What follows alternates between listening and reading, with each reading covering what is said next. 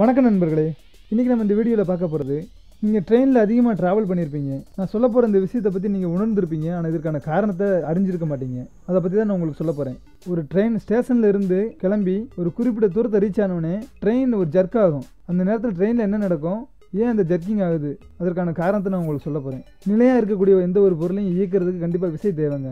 அப்படிப்பட்ட அந்த விசையை ட்ரெயினில் எப்படி எடுத்துக்கிறாங்க அப்படின்னா, ட்ரெயின் இன்ஜின்லேருந்து இணைஞ்சிருக்கிற ஒரு ஆல்டர்னேட்டரை சுழலை வச்சு, இந்த ஆல்டர்னேட்டர் மூலிமா ரயில் என்ஜினுக்கு அடிப்பகுதியில் உள்ள 6 ஆக்சிலில் கொடுக்கப்பட்டுள்ள ஒவ்வொரு ஆக்சில்லையும் 200 HP single phase induction DC Motors இருக்குங்க.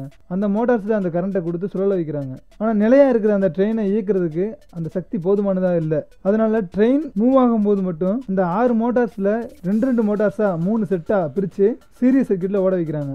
ஸோ ட்ரெயின் குறிப்பிட்ட ஸ்பீடை ரீச் ஆனதுமே அந்த மோட்டார்ஸ்க்கான கனெக்ஷனை கட் பண்ணி 6 மோட்டார்ஸையும் பேரலல் சர்க்யூட்டில் தனித்தனியாக சுதந்திரமாக ஓட விடுறாங்க. ஸோ இதுக்கப்புறம் ட்ரெயினோட ஸ்பீடு இன்க்ரீஸ் ஆகி ஓட ஆரம்பிக்கும். ஸோ இந்த மோட்டார்ஸோட சர்க்யூட்டை சேஞ்ச் பண்ணும்போது ட்ரெயினோட ஸ்பீடு இன்க்ரீஸ் ஆகுதுங்க. ஸோ இதனால தாங்க குறிப்பிட்ட ஸ்பீடை ரீச் ஆனோடனே ட்ரெயின் ஒரு ஜர்க் ஆகுது. இதே சமயத்தில் பார்த்தீங்கன்னா இன்ஜினோட ஸ்பீடும் குறையும். அதுக்கு என்ன காரணம்னு பார்த்தீங்கன்னா, சாதாரணமாக ஒரு ஜெனரேட்டர் நம்ம ஆன் பண்ணும்போது அந்த ஜெனரேட்டரில் லோடு இல்லாமல் ஓடும்போது அதோட ஸ்பீடு தெரியும் நமக்கு.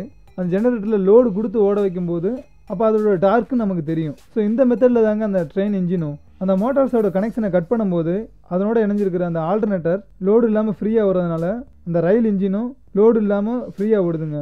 ஸோ அந்த சேஞ்ச் ஓவர் மூலிமா மோட்டார்ஸோட சர்க்யூட்டை சேஞ்ச் பண்ணி அந்த மோட்டார்ஸ் எல்லாம் பேரலல் சர்க்யூட்டில் ஓட வைக்கும்போது மறுபடியும் லோடு இன்க்ரீஸ் ஆகி ட்ரெயின் லோடில் ஓட ஆரம்பிக்குதுங்க. ஸோ இதாங்க அதற்கான காரணம். இந்த வீடியோ உங்களுக்கு பிடிச்சிருந்தா உங்களுடைய ஃப்ரெண்ட்ஸுக்கெல்லாம் ஷேர் பண்ணுங்கள்.